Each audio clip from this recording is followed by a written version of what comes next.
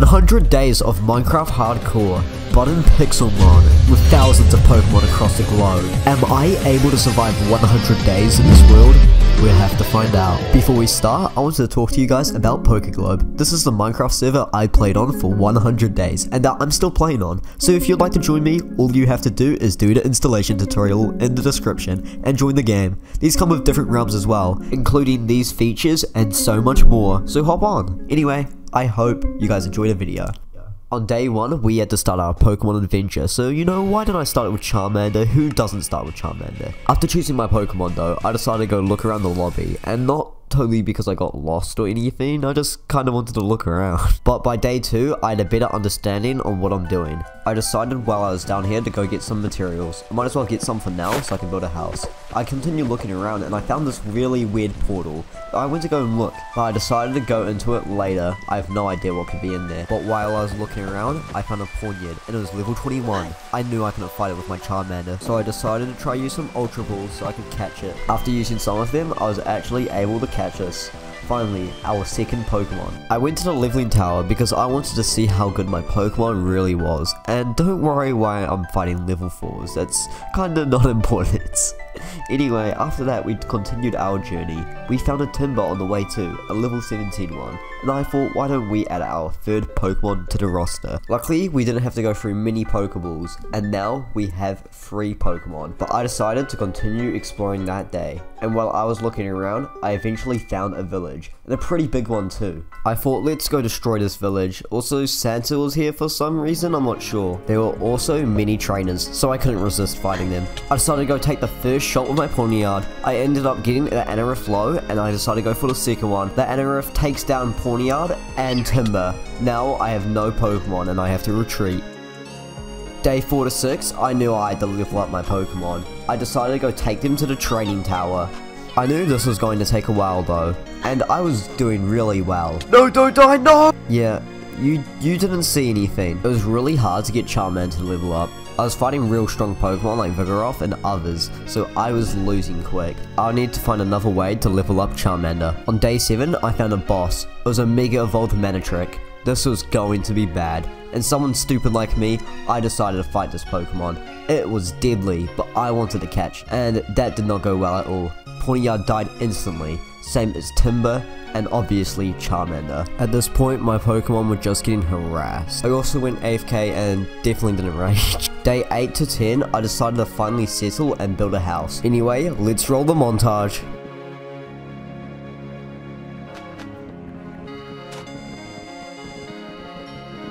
This will look good for now. Day 11 to 15, I saw a gigantic Pokemon in the air, and it was level 14, so I had to go on and chase for it. I decided to go through by crossing the trees, but I eventually lost it, which was really sad. I was really hoping to catch it, but instead of not finding a level 40 Pokemon, let's get our Pokemons to level 40. We decided to go back to the leveling tower and try get some more levels. I even ended up beating the trainer that I originally fought, but after a while of fighting them, everything changed. Charmander evolved into a Charmeleon. This is going to be so good. I had to go test him out. Me and Charmeleon decided to do even more Pokemon battles and see how strong he was. And he was much stronger and was leveling up even quicker. Day 16 to 19, like me, I went exploring. And while I was exploring, I found a Bulbasaur. He wasn't a good level, but I still wanted to catch him. And after a while of throwing Pokeballs, we caught him. The 4th Pokemon onto our roster. Hopefully we can get him high leveled and ready to fight. We decided to continue our journey though, and we encountered a Persian, and it was level 36. I knew I had to get its health down so I could capture it. This was going to be hard with my Pokemon, but it's fine because I eventually threw another Pokeball, and I watched it and waited until I eventually caught Persian. This was the highest level Pokemon on our roster now, so this would be great. I also decided to go mining down and grab some Sapphire. But that's not the only thing I found down here. I also found a Larvitar. I knew if I caught this, I could make it into a powerful Pokemon. I killed the Larvitar. I accidentally killed the Larvitar. From day 20 to 28, I decided to go to the leveling tower. Since my Pokemon were much stronger, I decided to go do some fighting. I did lose some and I did win some, but it's eventually good because I was getting all my Pokemon higher levels. And while I'm fighting these Pokemon, make sure to leave a like and don't forget to subscribe because I'm trying to hit 100k this year. From day 29 to 34, with some of the ores I got from the cave, I decided to go smelt them. I decided also to add some chests and put all my loot in here. This meant I can go exploring without a full inventory. But I decided to go exploring again, and while I was exploring, I found an abandoned ruin. I had no clue what was inside of here, until I realized it's clustered with tons of ghost Pokemon. These Pokemon were much stronger than me too, but I eventually was able to kill them. I also realized I have a spawner, but I only realized I had a wooden pickaxe, so I couldn't do much about that. I decided to go up though, and see how deadly this place really was. And it was. I got attacked by a Haunter in a level 31 one. I was able to take it down though with Metal Claw, and I continued exploring. Since it's getting dark, I decided to go down though. This didn't seem good. Day 35 to 36, I wanted to be resourceful, so I decided to go into a cave and mine some sapphire and some other ores as well. While I was getting out of the cave though, I realized one thing. There was a Machop in a level 28 one. I went and attacked the Machop with my Charmeleon and got it low. I decided to use an Ultra Ball though to be safe and awaited. But then, we eventually caught the Machop. This is one of my favorite Pokemon, but that's not the only surprising thing. Bulbasaur evolved into an Ivysaur.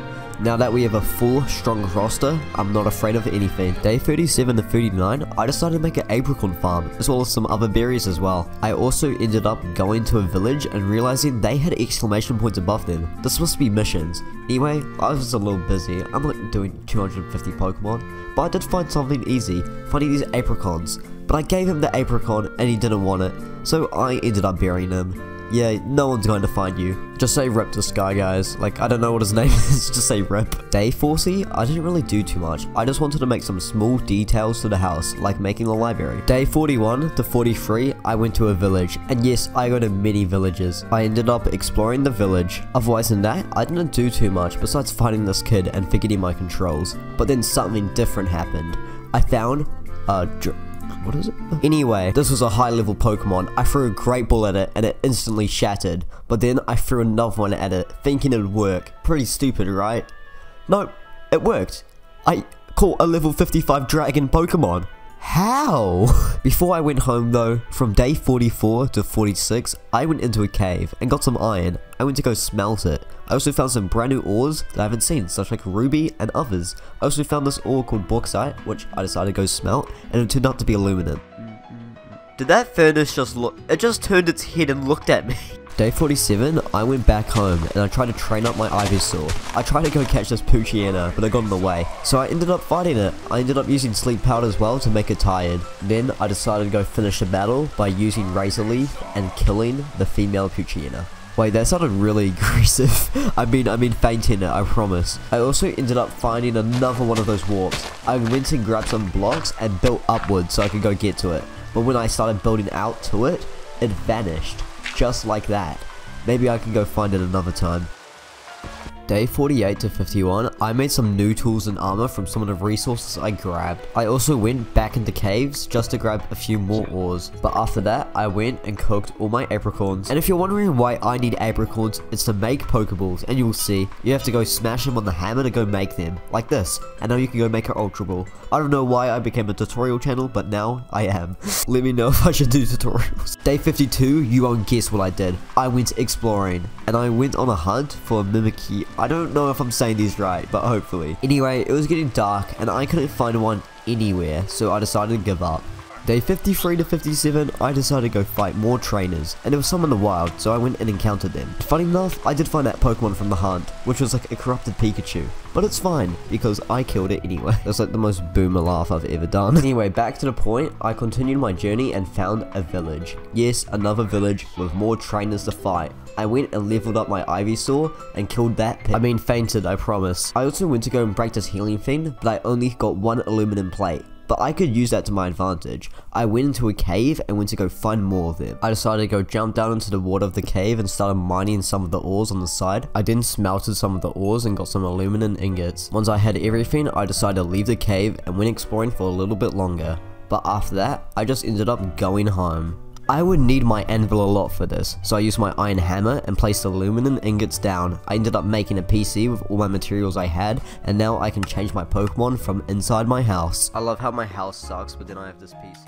From day 58 to 69, nice.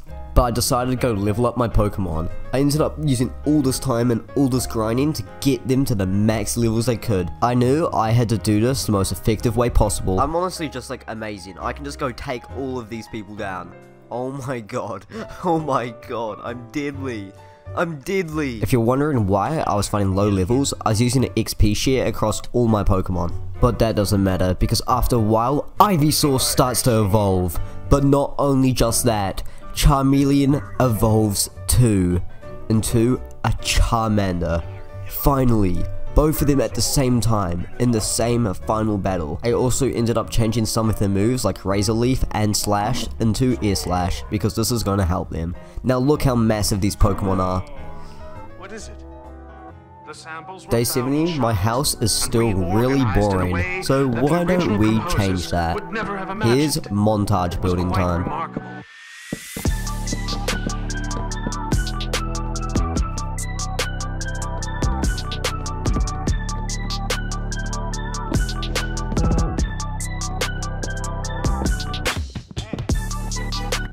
After building a lower level for the house, I thought why don't I make a bridge to make it easier to transport from A to B. But I know like the house looks bad right now, but shh, no, don't tell anyone. Anyway, after a little bit of building, I finally finished a bridge.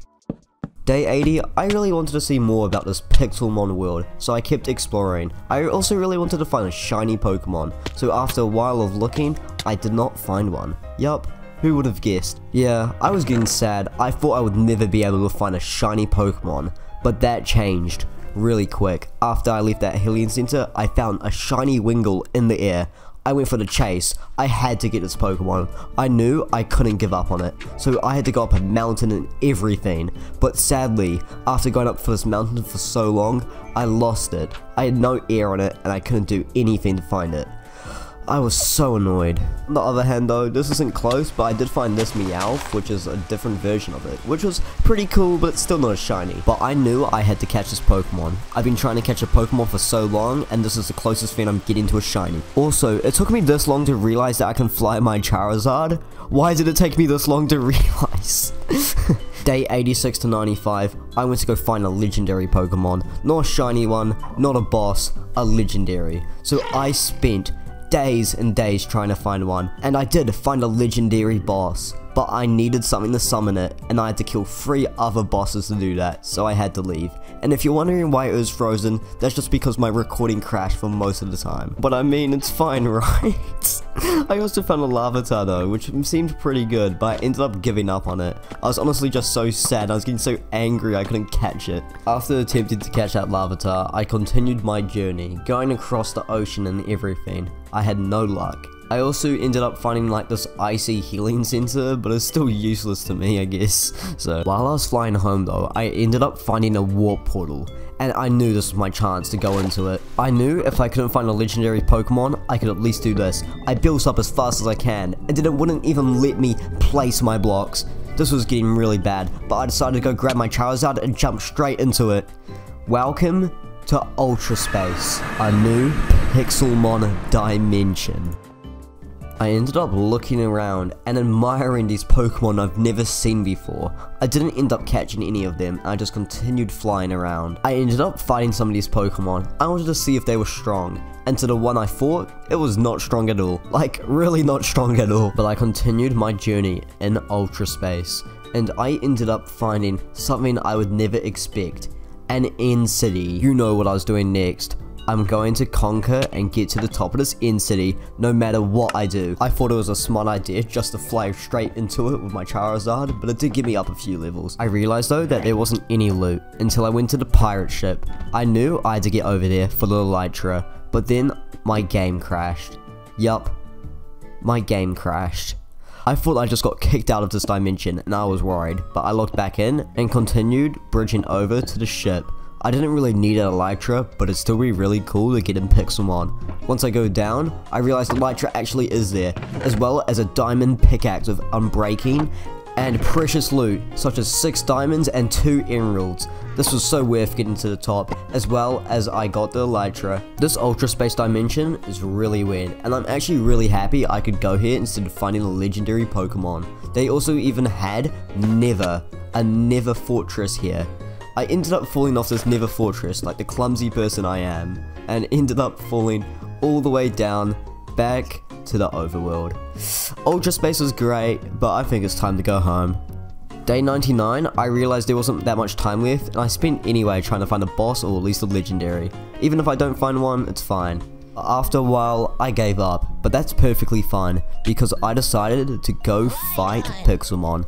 Why don't we spend our last days with our roster that we've trained for 100 days? Although our Pokemon weren't as high level as I expected them to be, I was really happy with the progress I made for my first time playing Pixelmon. Okay, I'm happy as long as I win my last battle in Pixelmon. On day 100, I just kinda appreciated the 100-day progress we made. I'm Desesko, and this was 100 days in Pixelmon. Make sure to subscribe if you enjoyed the video.